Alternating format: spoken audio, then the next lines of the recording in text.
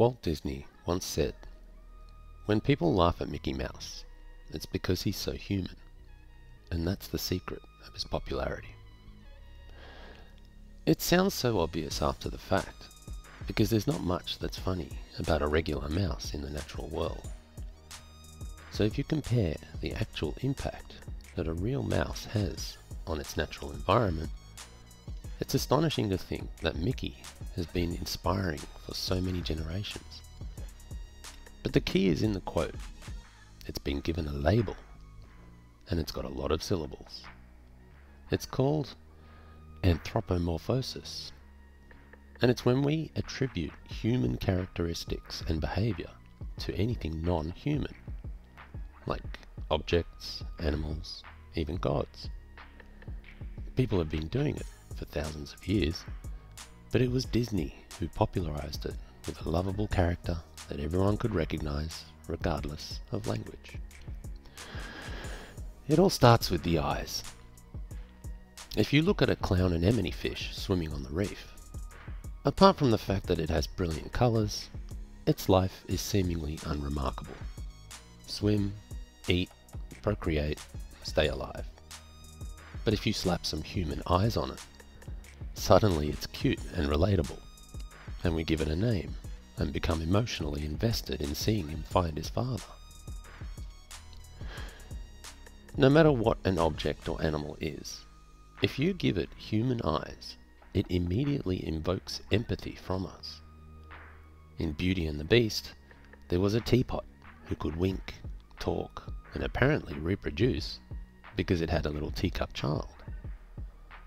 Even the candle holders could sing, and so it makes us like them because we can immediately recognize them as something more than an object.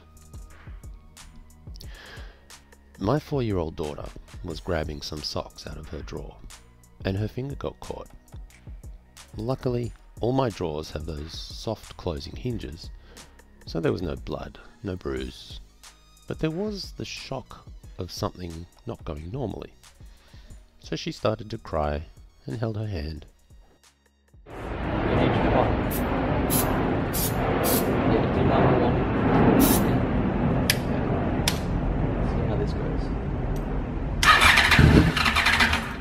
Yep, a bit more.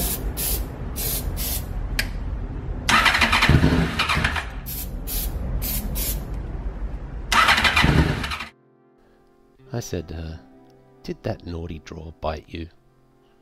And she straight away nodded yes. So I waved my finger and smacked the drawer in retribution, and it made her feel better. It allowed her to get angry at the inanimate object and give it a personality so that she could tell it not to do it again. As I was putting a little pink band-aid on her little finger, I said, "Next time, you keep your little fingers away from the drawer's mouth when you close it, right?" And she gave me a thumbs up with her other hand. So, I gave this piece of furniture teeth, a mouth, even a temperament. And recognizing all of these human characteristics helped my little girl relate to it, accept the accident, and stop crying. One reason for this is because we are evolved to be pattern seekers. But we are also emotional. We are not robots. In fact, robots are probably the most obvious example of anthropomorphosis. For the sake of this discussion, I'm not going to mention the word droid, as it was trademarked by George Lucas. According to the Cambridge Dictionary, a robot is a machine controlled by a computer that is used to perform jobs automatically. But, according to the Oxford Dictionary, a robot is a machine resembling a human being, or able to automatically replicate certain human movements and functions. So, if we anthropomorphize any machine by giving it human characteristics, it becomes a robot? Unfortunately, it doesn't work this way unless you add some automation according to the definition.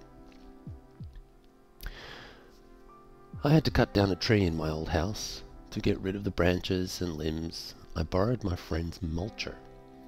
This is one of those machines with some rollers and blades attached to a small horsepower engine. You feed the branches into the opening in one end, and it chews up all the wood and spits out mulch from the other end. And on the mouth opening of this machine, my friend had stuck two big googly eyes and drawn on a moustache. This immediately gave the machine a really discerning face, like it would only consume a certain type of wood. Now, I don't work on robots, and I don't think anyone would call that mulcher a robot, but it was a machine that was given some human characteristics, and this mulcher's name was Chewbacca. This referred to the fact that it liked to chew wood and bark, and it made an annoying roar when it was working, resembling the noise made by the Star Wars character. My favourite screwdriver, his name is Jacques. He's small and red and very versatile, and he's named after Jacques Cousteau, the world-famous scuba diver. An interesting thing happens to an object when it's given a name. The thing is immediately given the personality of its namesake. It's why you find a lot of French bulldogs named Napoleon. They're notoriously hard to control or train, and they are small, and they've got a complex about it. So they have to bark and carry on to assert their dominance over larger dogs. If I ask a customer how their bike is running, and they say, well, she's just not happy. Now I know that not only has this owner prescribed his machine with a gender, so I have to watch my pronouns, but I also know that in my customer's view, it's my job to make his bike happy again. The whole point is that after so many years of this, and the way I feel about my possessions, I just can't believe that this is merely a matter of language. Because it would be weird if his reply was to so cut and dry, like, my machine has lost some efficiency. But at the same time, it shouldn't be so weird to me that our descriptors have such human traits. One of my customers crashed his bike at the racetrack on a Sunday and brought his bike to me on the Monday. It just slid down the straight, so the damage was all superficial and cosmetic. But the way he described it was that chicks dig scars, I reckon it looks meaner with battle scars. So now this guy's bike has been given honours for fighting in a war. The machine has become a soldier. Side note, the reason race bikes that are being crashed make their owners look like they're really fast is because if you imagine a pristine race bike is either one that is constantly repaired or one that has never been crashed. This gives the impression that the owner is not willing to test the limits of the machine, which means they are probably slow. If you get a bike that keeps getting more scratches from sliding off a racetrack, it shows that the owner doesn't care about how it looks after the mechanical repair and just wants it to be as quick as possible so that they can keep going faster. So here's the story that made me think about this whole subject. Whenever someone phones the shop and books in their bike to have a scheduled service done, I always ask if there's anything specific they'd like me to check while I have it. And even though I repeat the question when they actually bring the bike in, some customers call while I'm working on their bike just as they remember to ask me to check something. And that's fine. While it's in for an annual checkup, it's always better to check issues now rather than having to bring it back again. One morning, a customer dropped off his Ducati 748 for a regular service.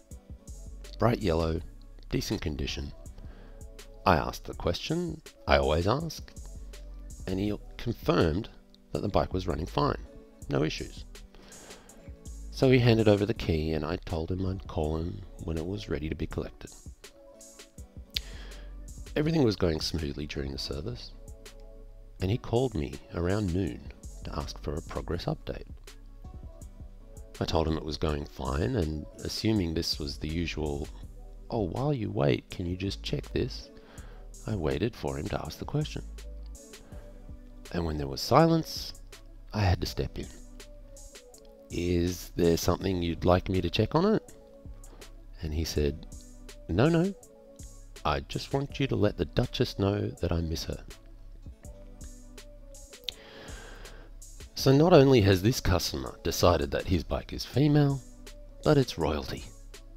And according to him, it should be treated as such. Now, he wasn't joking, and I don't think he expected me to give it any special treatment.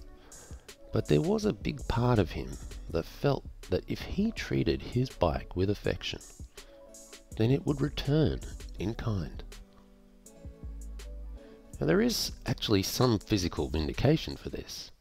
For example, if you constantly purchase the best products for your bike and give it more maintenance, it will perform better. If you spend more money on the grippier tires, the bike will handle better. But the detachment here is that it's not responding due to emotion. It's a machine. The more you feed it, the more it will produce. That's not even its purpose. That's its function. We are the ones that prescribe emotion to these machines. We are the ones who read more into what they actually are. And hey, I'm just as guilty as the rest of them.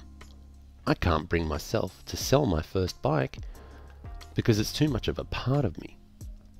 It sits under a cover of dust just waiting to start munching miles again. When I look at it, I see my most beautiful possession, the machine that started it all for me. Some people come in and see it and say, "Wow, it's a Honda Blackbird. You don't see many of them anymore." Some people come in and say, "What the hell's that?" And some people come in and just can't stop staring at a customer's MV Agusta sitting next to it. When I was an apprentice, I had the pleasure of working on a very run-down Ducati Dharma. This is the old square case bevel drive that was popular before all Ducatis transferred to belt-driven camshafts. We call them rubber band engines now.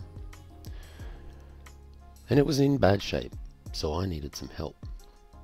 When my unsympathetic head mechanic came over, his first comment was, "What a shitbox."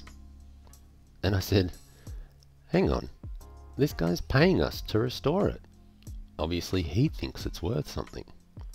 Maybe to you it's a piece of junk, but to him it's his pride and joy. Isn't that why they say there's no disputing taste? It's all subjective." And he just said, "Nah, this is objectively a piece of crap." So I just laughed and left it. It didn't seem worth me trying to convince him. I tend to be more willing to defend machines these days. A Ducati is a perfect example of this. See, if you're not a rider, you're not aware of the factions within a motorcycle community. To some, if you're not riding a Harley Davidson, you're not riding a real motorcycle. And if you ride a Japanese motorcycle, you want a machine that's cheap, efficient, and reliable. But if you ride a Ducati, you may be willing to sacrifice all of those things to enjoy the way your bike feels, sounds, and looks. As a mechanic, I know that all brands have their own issues, but Ducatis seem to be more susceptible to electrical issues, and they are very high maintenance. And even when everything's fine, some days they just decide not to work. And some people even love their machines because they're so temperamental. The point is that some people think they are horrible and others think they are magnificent. So who's right? Well, I'm not going to be able to settle this argument today because there is no disputing taste. One man's trash is another man's treasure. And the sooner we can all accept this, the sooner we can all ride together. If you still can't relate to what I'm talking about, then you probably don't own a pet. Domesticated animals are an extreme case of anthropomorphosis. We give them names and expect them to behave a certain way. We give our pets furniture, even clothes. We teach them to understand some of our language and reward them when they follow our behavior. Sometimes I have a complete conversation with my little dog Cody. Yeah, it's more like a monologue, but it's comforting because he's always there just to listen, even if he doesn't understand what the hell I'm saying. The point is that whether we mean to or not, we treat our pets more like humans, regardless of whether it's the best thing for them. They are part of our family, and they certainly don't feel like possessions or property. We use them to give us affection. So is it really such a stretch to claim that sometimes we extend these affections to our most beloved machines? Machines have been doing work for us for thousands of years, and the Industrial Revolution showed us how the incorporation of machines into the human condition does lead to an increase in population and improvement in living standards. So, machines are everywhere, and they are created with very specific purposes, but when we give them human characteristics, they become part of us. And sometimes the result is that we treat them differently. If you owned a completely stock Honda VFR800 for 5 years and it was involved in a serious accident, your insurance company would supply you with the exact same model. And even though this is a machine designed and built to look exactly the same, sound exactly the same, even feel exactly the same, you might not relate to it exactly the same as you did to the first one. And this is a notion that flies against the idea of materialism, the idea of associating the value of an individual's well-being by the value of their possessions. Because these bikes aren't just machines or property. Even though the replacement bike is exactly the same, it's not the bike that you invested 5 years of your life in. It's not the bike that was with you through certain times in your life, good or bad. The only problem is that we can't accurately account for sentimentality in our society. I checked the Red Book value of this bike. This is what the industry uses to assign a financial position to every model throughout the years. It uses a record of every vehicle sold and calculates the average.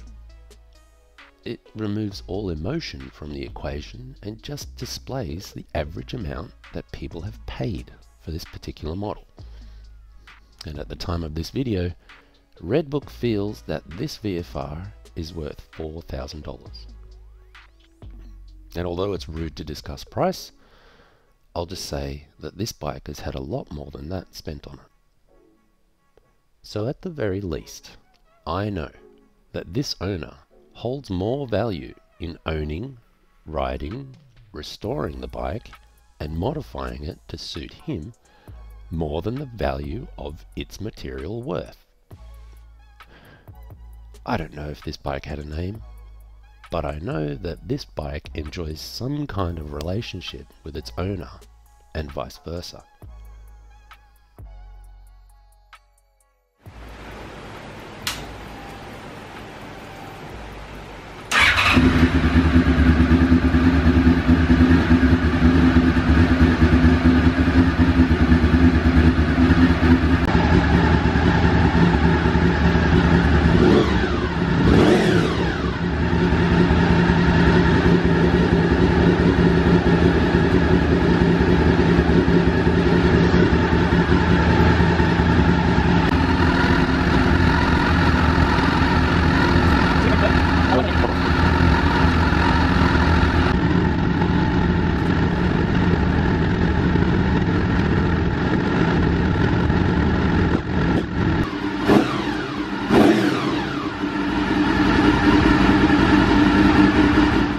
It's obvious because after many years of lying dormant, it wasn't sold or dumped, it sat waiting, and finally its owner had the opportunity to breathe life back into it.